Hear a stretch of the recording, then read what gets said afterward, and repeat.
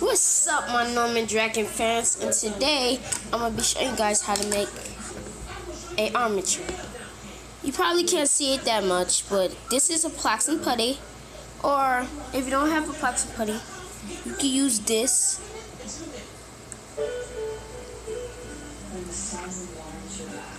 Once after, so I'm finished this armature right now. So I'm just gonna show you guys what I'm doing.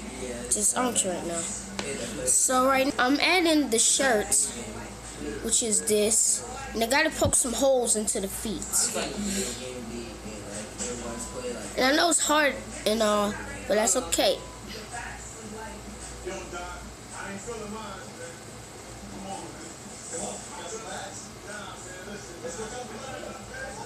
And also keep poking holes. Now you can see. Now you can see your clip, but I'm gonna show you the full one right after. I'm using green clay and some yellow and some orange.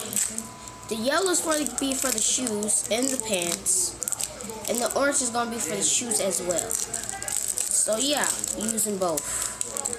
You can use oven clay, which is this, or you can just use